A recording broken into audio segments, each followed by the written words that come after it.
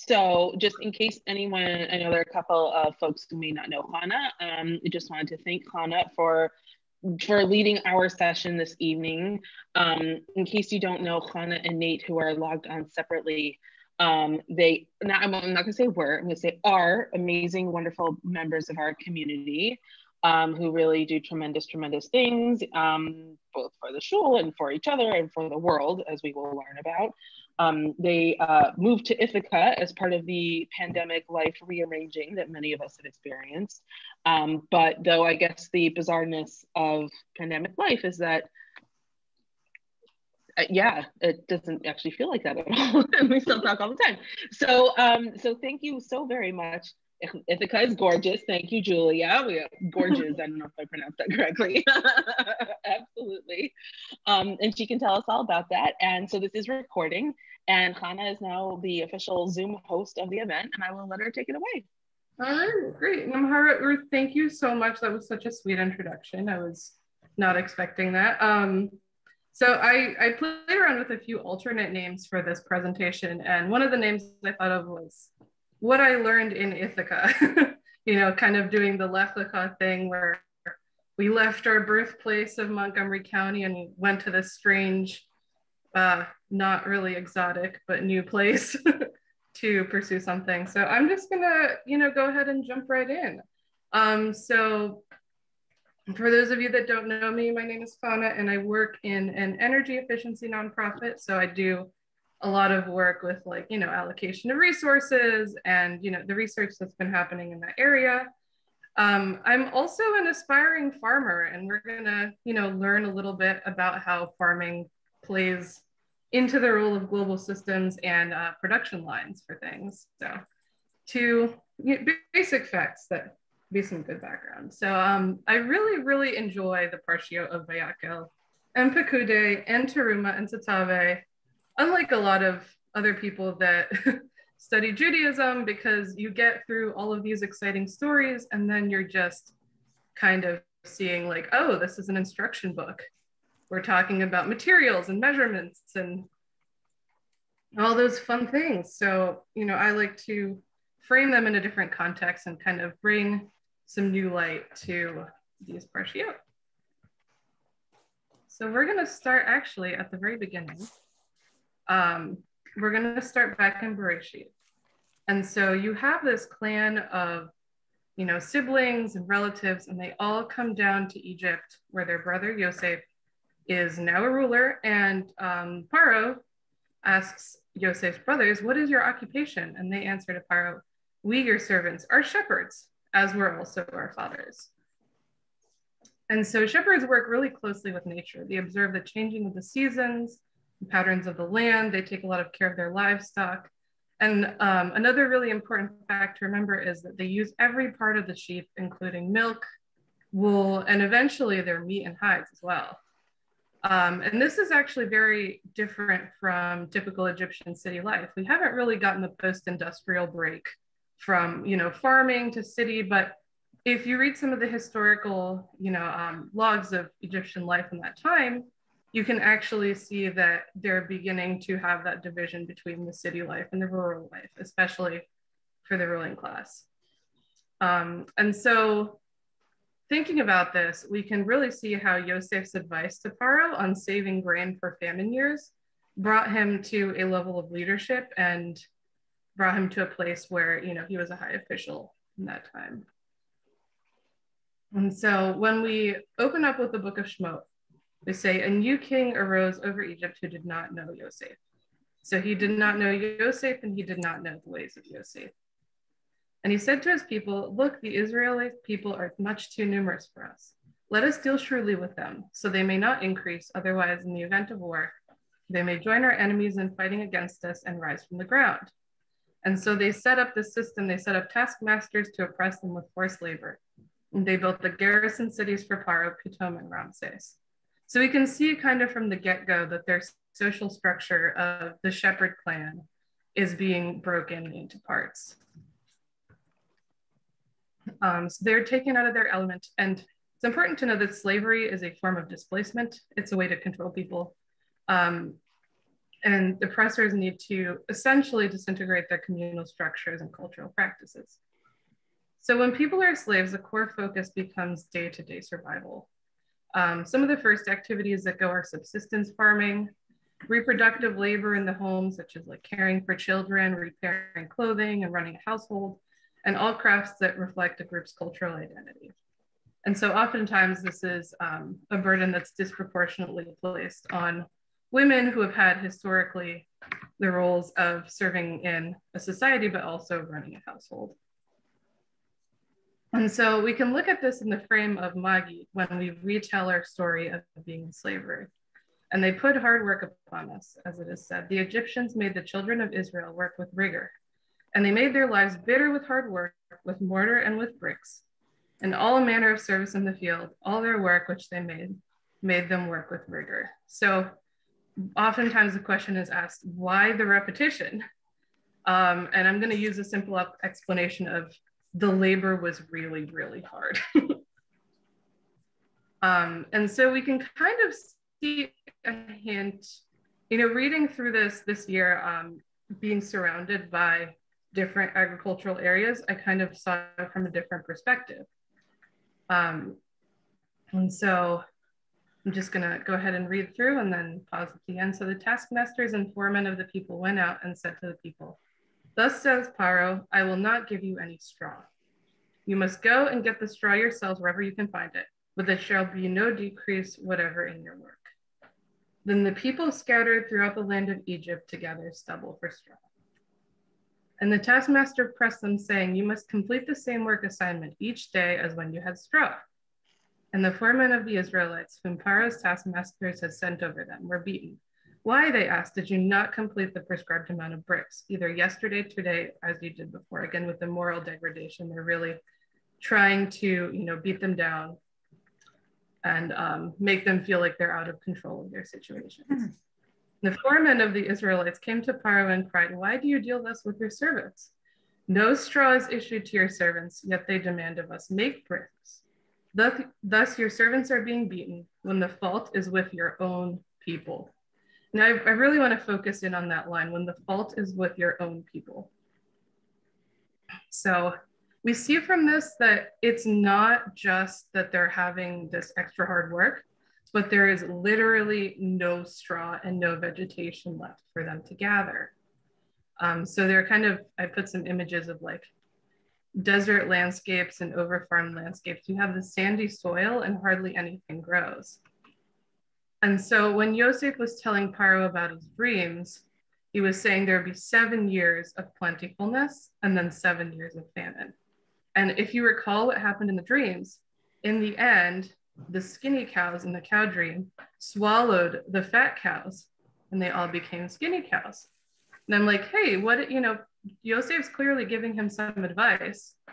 Why is it that the thin cows are swallowing the fat cows and it just ends there? I think that this might be a hint that there's something more than just the 7 years on and 7 years off that's happening. This means that the new Paro that arose over Egypt must have continued, over farming and over exploiting the soil to the extent that nothing grew, that they couldn't even gather straw for bricks. And so we go to the future. Welcome to 2020. COVID happened. As Maharat Ruth said, me and my spouse Nate decided to move to Ithaca, New York and start a farm and, try and do that. So everyone's like, "Oh, why do you live in such a cold place?" I do have to say we have the best farmers market. We had the world's biggest peace sign made by like people standing on the ground, lots of waterfalls and nature, and then like a high concentration of drum circles, which is, also a priority. But it also is one of, with climate change happening, there is a lot of farming activity in the area. And, as it keeps getting warmer, this farmland will still remain viable throughout the years. So this is us moving. I would say we got rid of about 90% of our physical possessions. You can see us here in the car, cats are in the back seat, everything is stuffed. We went through our apartment, and I used to work in an office setting. I now work from home. We got rid of 19 bags of clothing. So just, you know, starting new in a new place. And so we came here and we were so excited. We're like, all right, we're going to do this sustainable farming thing. It's going to be great, good yields, production, organics, all that fun stuff. We're going to harvest all of our crops, and then we're going to sell them at the market. And then, you know, once we sell them at the market, we're going to donate the excess to, you know, local charities and things. We're going to have chickens, and the chickens will help, you know, maintain the natural balance of the ecosystems. And we're going to use horses to till the fields and do some grain production. But reality struck. And by the time we got here, I would say the real estate market is really like either everyone's buying farms or there's just no houses that are livable that are out there for us to buy. So just a complete mess. It felt like it was really out of control. No farm. 6 months later, we're still in our apartment. But I was like, okay, we need to focus on the things that we can control. So we started trying to do some low impact living, started shopping super locally, trying to get all our errands done in like one car trip, grouping those together. We also got rid of a lot of our single-use plastics. We started shopping in bulk. We started doing large pickups from farms. We got rid of a lot of our, you know, plastic bottle toiletries and things. And then I started volunteering with a local group called Groundswell Center, which provides a 1/4 acre for immigrant farmers, as well as classes with new farmers. But I felt like there was still something off. And I had just gotten rid of, you know, my 19 bags of clothes. And I came up here, you know, new climate, new wardrobe, thinking that I would end up replacing a lot of what I got rid of, that my, you know, amount of clothes would stay the same. And then I watched a wonderful documentary called The True Cost, which is about fast fashion. And it sent me into a spiral of panic, research, I don't know. But some facts on fast fashion. It's a $1 trillion industry built off the back of exploited workers. And 80 of those employed in sweatshops are women and children working under the terrible conditions. Ridiculously low wages and regular abuse of workers is kind of the normal thing.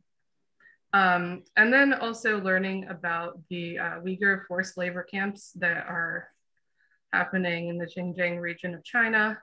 And studies have found that 1 in 5 cotton items that we possess were produced in that region, where China continues to, you know, place restrictions and place Uyghurs and other Turkic people into forced labor camps. And on the right is a collapse of a garment factory in Bangladesh, and below is a very restricted access Uyghur labor camp in China. And then I feel like this problem is kind of invisible because those landfills aren't here, but 92 million tons of clothing is sent to landfill or shipped to the developing world each year. So we're essentially exploiting the people in those countries. And then when we're done with the clothes, sending them back. In the US, people will buy an article of clothing on average every 5.5 days. So those of you who are good at math can say like, oh, that's this many articles of clothing a year, and then get rid of 81 pounds of clothing. So I felt the personal brunt of my 19 bags of office wear that I will never ever use again going into a landfill because the thrift stores can't handle everything that we send them. And also it's incredibly, incredibly taxing on soils. It takes around 5,000 gallons of water to grow cotton for a single t-shirt. Cotton farming also uses high levels of pesticides that contribute to soil erosion. The pesticides then run off into cotton fields and pollute drinking water. And then many conventional pesticides have their chemical origins in warfare, such as Agent Orange. And so they are highly toxic to the farmers that work with them. And so I was wondering, how have these forced labor practices become so normalized? Why does it seems like the larger Jewish world isn't really talking about this? And then if this problem is so global and so huge, how can we even begin to tackle these issues? So the next section comes with the big disclaimer that I am a DIYist. If I can do it myself, I will do it myself. And Nate's pretty much the same way. So we started to take some small personal changes to, you know, deal with our own lifestyle. So we decided we're going to shop and we're going to want less and just enjoy our lives more. We're going to purchase a lot of what we need secondhand. We're going to craft our own items, which is slightly more challenging. And then whatever else, like we can't find, for example, you can't buy kosher dishes secondhand. So we ended up buying our current set from like local potters. So we decided that, you know, the last resort is getting something from a tradesperson or an ethical company. So this is a little backpack I made from like old recycled corduroy. And this year I resolved not to purchase any clothing. And if I did need anything, I would have to sew it myself. So this process taught me a lot about repurposing scraps, crafts, patience, and just, you know, appreciating my resources and the time that it took to make something. And also I felt like there was something intrinsically special about the things that I was making for myself or the things that we bought from community members. You know, it wasn't just the run-of-the-mill shirt that you felt like you can get rid of. You're like, oh, I put this effort in, like this is my object now. And so we also needed a couch. So we decided that we're gonna make our own couch. That was harder than anticipated. We also haven't built a frame yet for it because we don't have any power tools. It's just another garment of clothing that I decided to make this year, a lot of long sleeves for the gold. But like one person, you know, I can sit here and sew all I want to, that's just not gonna make a difference. So how can we shift our own patterns of consumption to help the larger community? How do we embrace the creativity we find with like these artisan products and the things we make ourselves to reduce, you know, local and global resource problems? And then we often hear, no offense to any engineers or scientists in the room, but I always, and I work with scientists writing grants every day on energy efficiency, but we often hear the narrative that scientists and engineers will save the world through technological fixes. But what if arts and trades could also play a larger role in the systems thinking and community building? And so this is where we kind of come to the current Parsha. And I think that by looking at the Mishkan and the way that the Mishkan was made, we can really see how people can come together and make something very meaningful with very limited resources. I mean, there were nomadic tribes in the desert. They didn't have a lot to work with. And actually, I think it's important to note that everything for the Mishkan, I've discovered through learning this Parsha, was either repurposed from something that they already had or a renewable resource, which is pretty cool. So I think that, you know, we can take a look at it together and break it apart resource by resource. Oh, and we also can't go to Mishkans R Us. It's, you know, it's not an object that you can go to the store and buy and, you know, have a few different models for comparison. It's really an all-in process. So creativity, community, and craft really served to uplift B'nai Israel after a lifetime of slavery and struggles in the desert. The book of Shemot repeats the instructions twice, I think, because they're incredibly important and they signify a turning point for B'nai Israel as a nation. And there's a clear emphasis on voluntary participation for donors and craftspeople, as we'll see too. So when we go to Shemot, it says, Moses said further to the whole community of Israelites, this is what the Lord has commanded. Take from among you the gifts of the Lord, everyone whose heart so moves him shall bring them gifts for the Lord, gold, silver, and copper, purple, blue, and crimson yarns, fine linen and goat's hair, tanned ram skins, dolphin skins, that's a interesting translation, and acacia wood, oil for lighting, spices, and anointing oil for aromatic incense, and then the stones for the setting as well. So after enduring slavery, the labor for the Mishkan needed to be completely voluntary. Every person needed to have willingly participated in it. And craftsmanship here is seen as a gift from God rather than an exploitative act. So when we see Bezalel going through and organizing and working on the Mishkan, it's seen as something that, you know, is voluntary. It's seen as something that's beautiful. It's not seen as something that, like, you know, God commanded you and you have to do this, and if you don't do this, then you will be stoned. So that's not an element here. People rush to donate gifts, and it's interesting. It says the men came with the women, and we'll return to that aspect of it later. And then craftsmanship is just always higher quality when labor is valued and it comes from a place of love and devotion. I don't know how many of you have ever, I don't know, gotten a t-shirt from Forever 21 and you see the zigzagging stitch kind of like going off, and you know, you can't help but feel bad, like somebody is rushing through each thing. But when you really spend time to work on an object, it shows, and it lasts for a much longer time. And so the first element is the precious metals, and the Torah testifies that the contributions of gold, silver, and copper for the building of the tabernacle were minuscule in value when compared to the amount of such precious metals, which were used in the building of Solomon's temple. Again, something that, you know, they couldn't haul a lot of in the desert. And that all of these historical facts teach us the beautiful lesson that material wealth, even if donated generously, is not a major factor in the success of a temple dedicated to house the presence of God on earth. We also learned that this was the gold. From many of the commentaries say that this was the gold that was taken from the Egyptians before leaving the desert. You remember in Shemot, they talked to their Egyptian neighbors and they're like, hey, can we borrow it? And then they just kind of left.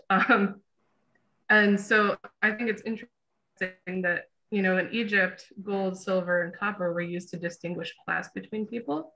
And those resources were now getting pulled and put together to emphasize the unity of the people rather than the division. There's a lot of text dedicated to weaving, especially with like wool and textiles. Again, this is of great significance to people with pastoral roots. You know, if you think of your ancestors as being shepherds, I think this is, you know, and then building essentially a house for God's presence to rest in. This is one of the most wonderful ways to elevate this material. And this is even carried through the Davidic kingship because, you know, King David's son built the first temple.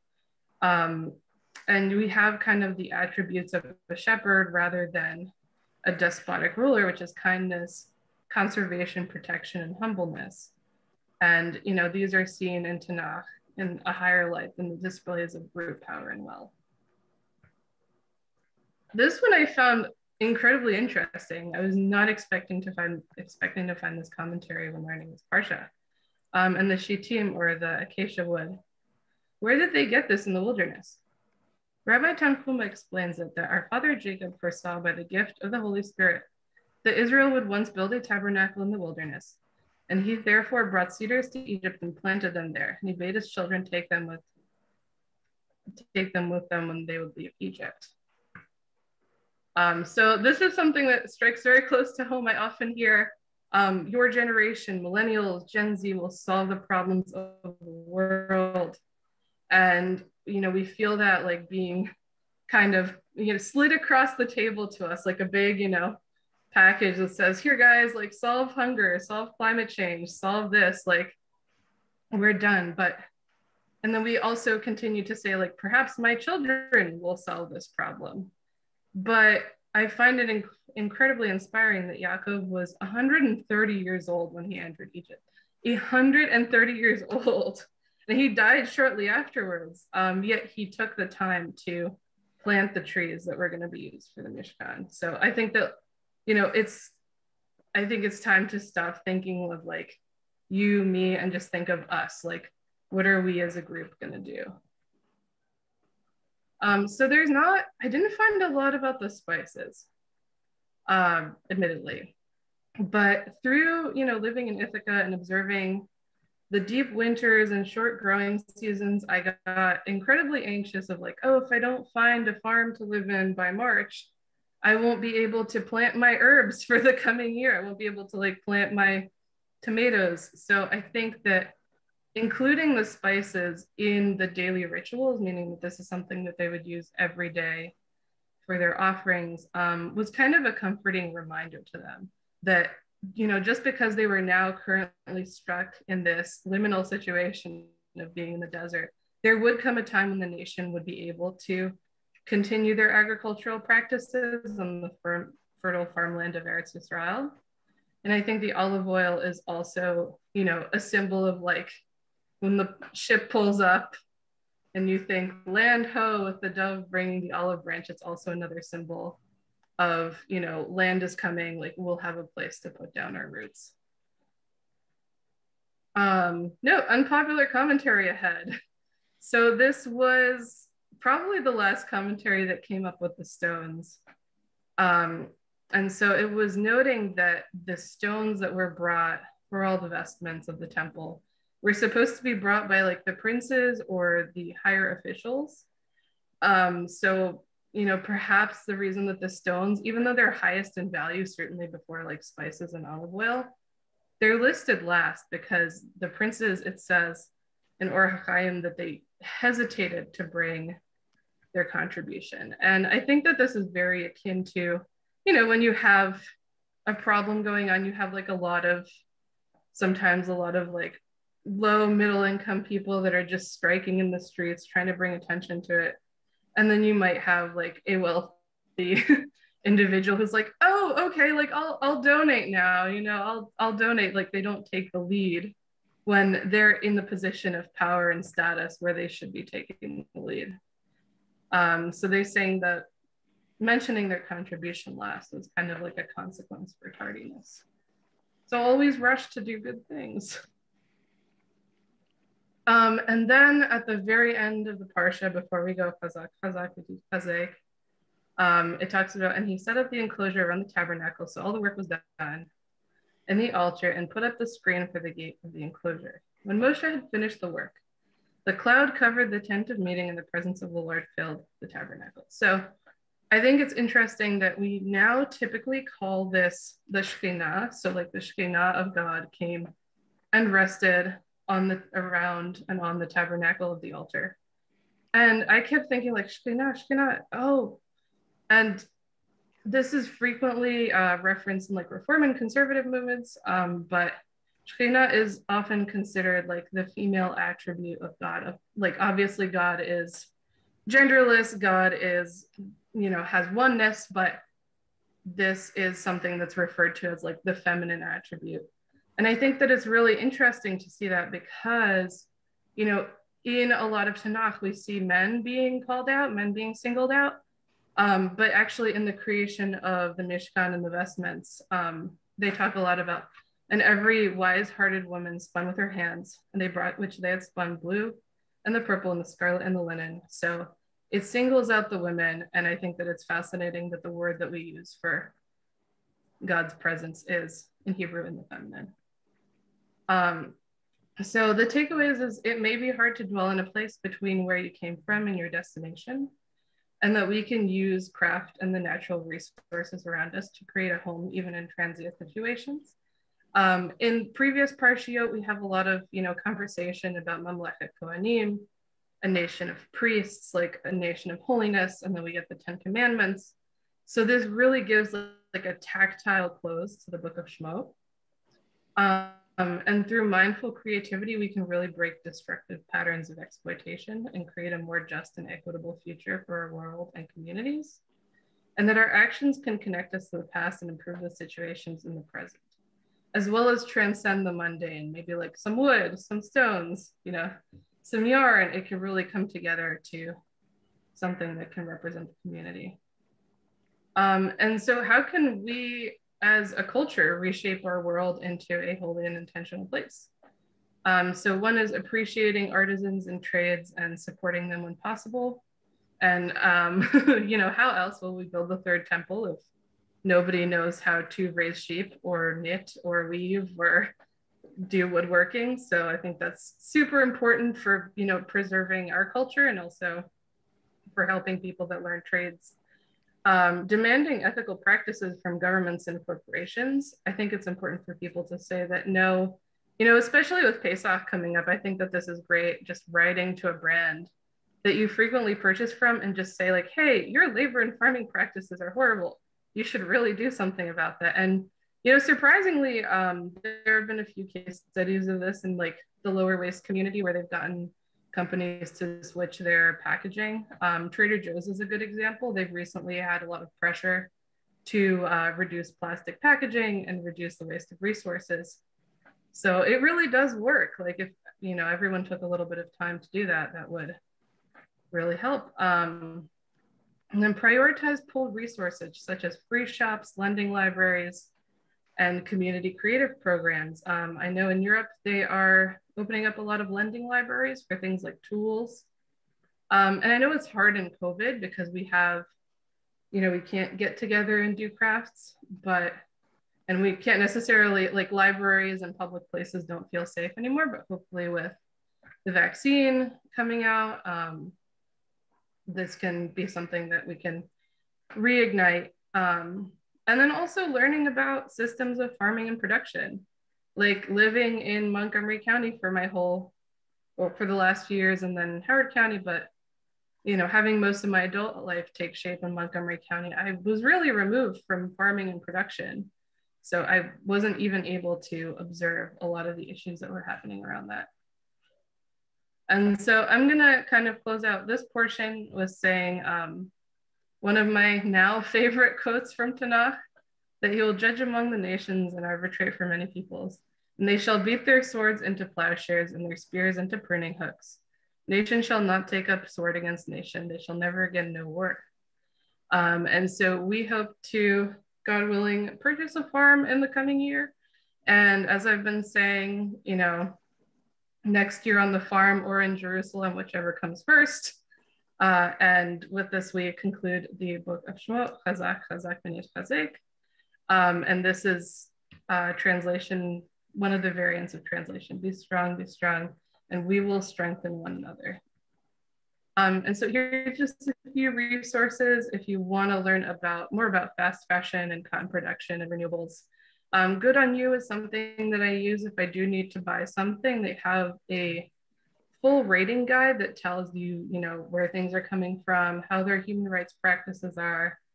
World Wildlife Fund is a great resource and a great place to donate to because they do a lot of work with sustainable agriculture. This Manga Bay article had, you know, just some quick, there's a lot of articles on this, and this one was pretty up to date.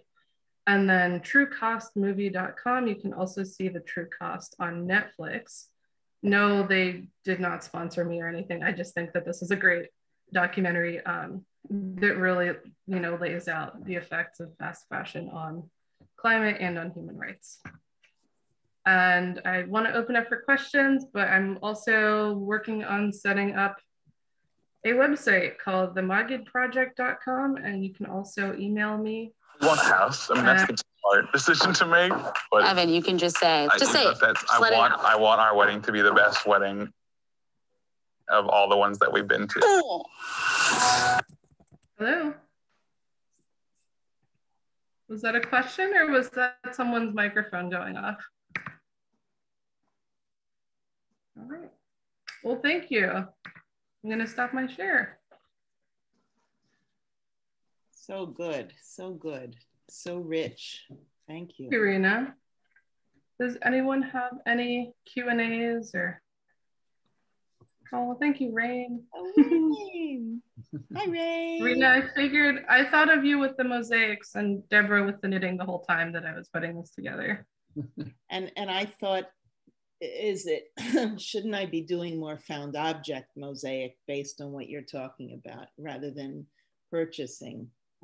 Yeah, we have two Ithaca businesses. One is called the Reuse Center, and it's a local secondhand kind of like community thrift store, and all the resources like only come, you know, locally, and they don't ship anything off. Instead, they cut clothes into little pieces and they put them in the fabric bins. Great. And they do have lots of pottery and lots of glass. So if you ever get a chance to come up here, we will definitely take a tour. Oh, yes, I'll be there. Yeah. Hannah, what did you use to stuff the couch that you made? So that was like a dense polyfoam. I was debating like, do I wait long enough to do all the scraps and stuff all the scraps? But then I researched that this foam would actually last, as long, it doesn't sag. So we wouldn't ever need to replace it. We would essentially just have to like recover it once the cats scratch it up. And once we move to a house, we plan to also try and build a frame for it. And that's going to be another project. But it's definitely like, Nate's very squeamish about secondhand couches. So we had to go with something that wasn't. But yeah, we got all the fabrics also from a creative reuse store. And, since the quality was so high, we won't need to get rid of it anytime soon. It'll just follow us forever. Anna, hi. This is Hi, everyone. Avril. Hi. So all the things that you're doing, did you kind of teach yourself? I mean, you're very creative to begin with, but teaching yourself all these things, or did you, look online or take classes, or how did you move to where you are now? So my mom is an avid seamstress. So she did a lot of sewing with me when I was a kid. That's where I learned like the pattern making element of it. I had no idea how to use a sewing machine literally up until this year. And I just kind of had to get the most basic one. Thank you to Nate's parents who are still here for my Hanukkah gift. And I just had to like watch a million YouTube tutorials on I still jam it. It's not, it's by no means perfect, but yeah, that was a lot of that. I think also going to architecture school helped, getting into that first studio and they ask you the question, like, what is even a building? And so you feel really empowered to take things apart and then put them back together in ways that work for you. And I assume like even when you get into eventually growing and farming and things, those are things you'll be learning or bartering with others and learning how to do things. That kind of. Yeah, that's one of the reasons I'm volunteering with Groundswell. I'm doing development, but I think eventually I will be taking courses with them. I'm also very blessed to be married to Nate, who knows a lot about plants and worked in landscaping, did all that wonderful stuff. So at least I know the plants won't die. We have 2 cats. I've always had animals. I grew up riding horses and all that stuff. So that's kind of a natural, that's more my forte. So right. I just think that like, if anyone is inspired enough to do anything, then you can just try it. Mm-hmm. There's nothing stopping you. Like, right. You don't necessarily have to be in that career. Just go for it and ask people for help along the way. Very good. Thank you. Yeah. Thank you. Hannah, could you post your slideshow in the chat so that people like have access to the links you put together and the other useful information that you're very timely in Torah and all that? Sure. Thank you. And then I'm going to also be posting on the website I set up. Hopefully more. Can I ask another question about clothing? Sure. Yeah. So this is something I think about. I feel like it's a bit chicken egg because I feel like most clothing made these days just doesn't stay good for that long. And so that you end up buying more of it. And so I'm just curious, like, what you find the average, shelf life of, let's say, a shirt is. Do you wash them in a certain way so that they don't fall apart as fast, etc.? Yeah, so that's a really interesting point. When we lived in DC, our old apartments always had dryers. So we were using dryers a lot, and I would just throw everything in one load, and then Nate would be like, I want to disinfect and turn it up to hot. And Mike is asking about access. I will definitely do that so you can get into it. But yeah, so it is a big problem. Clothing is becoming more and more designed for the garbage can, essentially. It's harder to find quality pieces. I do think the Good on You link is, you know, really helpful. I have, before I decided to do the no buy this year, I bought some like leggings and shirts from a few of those places that I'm still using. And they are lasting longer than a lot of the, you know, clothing I was getting from Target and Forever 21 was. And another thing is like shopping at thrift stores. A lot of the time you can find older pieces that have a lot of really great quality. And even when you go to Joann's, I was shocked, like, because I thought that all sewing people got their fabric from Joann, but I was shocked when I went, it was actually super thin and wore off really fast. So if you look at a garment and it kind of has like a nice thickness to it, it's likely it'll last longer. And also learning a little bit about like if there's a polyester content, it's less likely to shrink. If it's cotton, it'll shrink a few sizes, was also really helpful. But in short, yes, clothing is getting a lot worse. And I think that, you know, through writing to brands, we can ask them about sustainability, but we can also be like, hey, why is your quality terrible? Like, this looks cute, but it fell apart in 2 days. It's interesting that it says in the Torah that through the years in the desert, the people's clothes never wore out. That's interesting. So they it was 40 years. Yeah. Yeah. There's actually there's traditions in Japan. One of them is called sashiko, and that's actually where they take a garment and they patch it continuously forever and ever and ever. And there are younger Japanese people that have like 300-year-old jackets. So yeah. There's a really nice Sashiko Facebook page where you can get a lot of help and about how to mend things and stuff. And I personally buy things from mostly LL Bean, and I've had turtlenecks from them. I have some for 25 years now. Yeah. I have another sweater that's 40 years old because I never put them in the dryer. Yeah, and Atara sent a link, threadup.com. It's a used clothing site, and you can actually search by brand there. So once I am done with my no buy and I, you know, have had a falling out with my sewing machine or something, that's probably what I'm going to turn to just because it's so searchable. I just got rid of my bell bottoms a few years ago. That's great. And fashion always comes back around. Just like wait it out. It'll come back. And I think it's a little different too.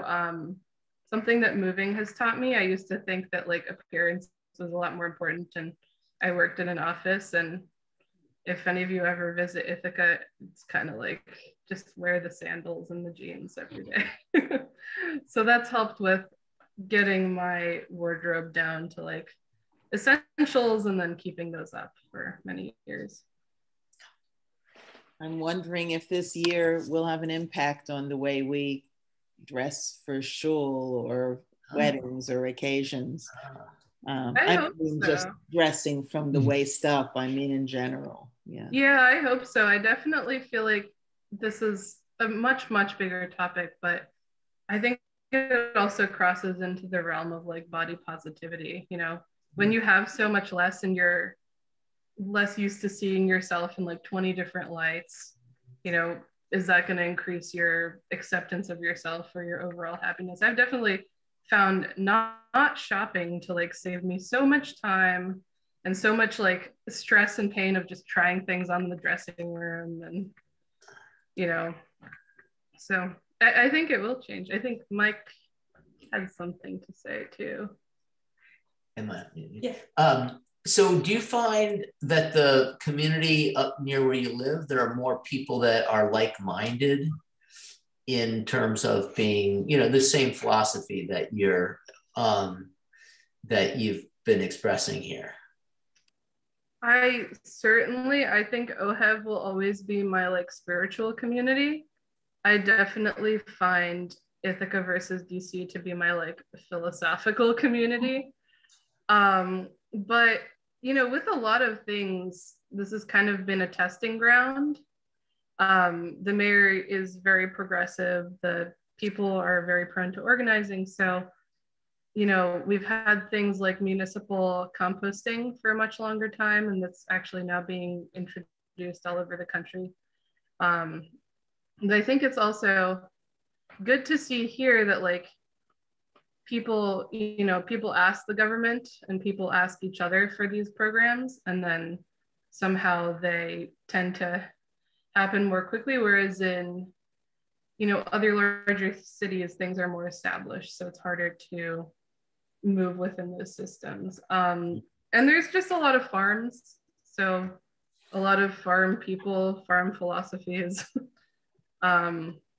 You know, lower population density is definitely more conducive to the relaxed environment.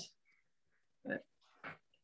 And this very nice pillow that you made for us, does that have, thank you. Does it have the same memory foam as in your couch? No, that one is small enough I was able to stuff with fabric scraps entirely. Oh my goodness. Awesome. Yeah, well, we treasure it. Thank you. It's, yeah, just don't tell Disney about the shape.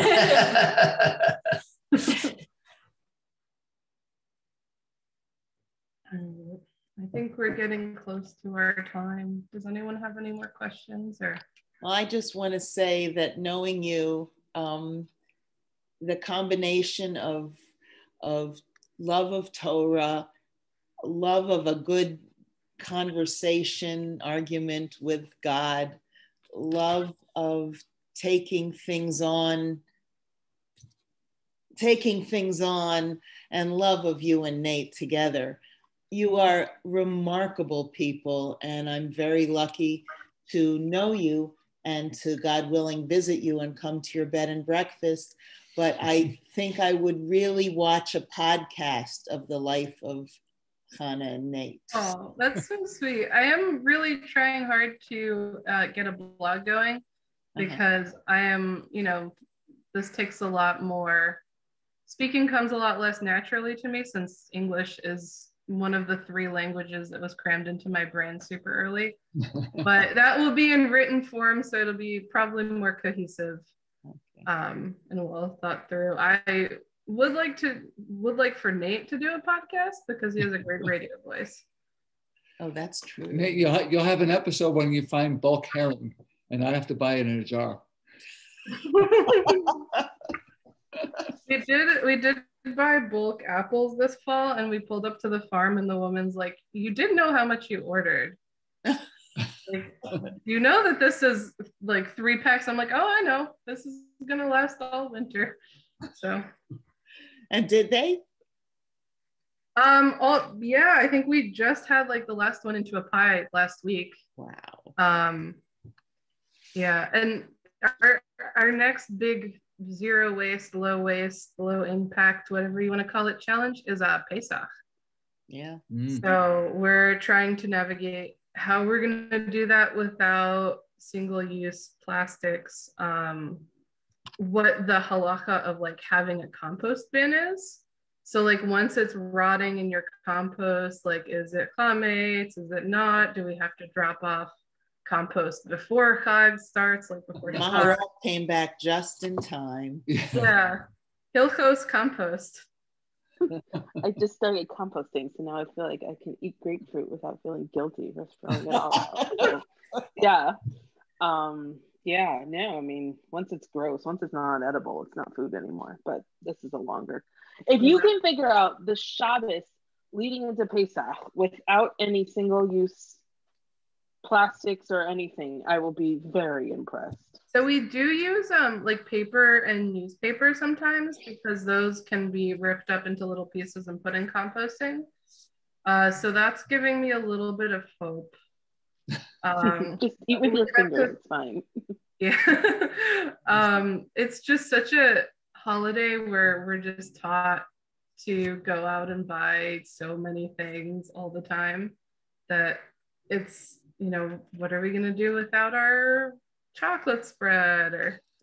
But you know, the strategy is going to be getting a Pesach blender and like using that to make a whole bunch of like soups and cauliflower crusts, and hopefully that'll get us through. It's only a week too. I keep reminding myself, like, I don't have to go all out. Potatoes. We used to eat potatoes and matzah, and that was it. The song we still goes eat like potatoes. this. Which one? Bolkes, I don't know. It's a Yiddish song. Go ahead, Pasha. Sing it. Moontick, bulbous, Deanstick, bulbous. I'm not gonna afflict you for the rest of the week. Bulbous. Catchy little song. All right. But then Shabbos is, however you say potato kugel, is amazing. Yeah. The greatest song. Kugel bulbous. That was a bulbous kugel. Good. Thank you. This was so much fun. Thanks, Fun. That was great. Yeah, thank you, Hannah. Thank you everyone for I coming. hope all Lovely these to see people all of come you. to your farm and we'll all come at the same time and have a retreat. That sounds so fun. I Trade think clothes.